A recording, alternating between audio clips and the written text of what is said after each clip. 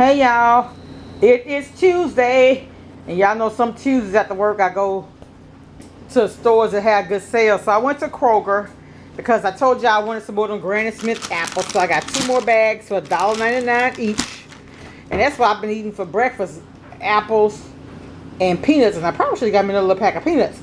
But also I got 3 cans of tomato sauce. I got some Rotel tomatoes. I got diced tomatoes.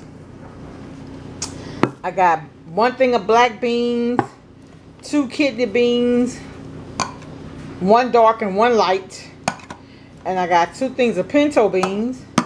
And they had the canola oil. It was on that digital coupon. You can buy 5 for $1.49, but today they just had them $1.49. So I got 2 more of those. I got some onion. It was 99¢. I got 2 lime. My son needed some cotton swabs. He got those.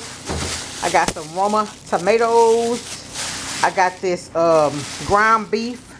This is really the fatty one, but I'm going to take it and strain it anyway.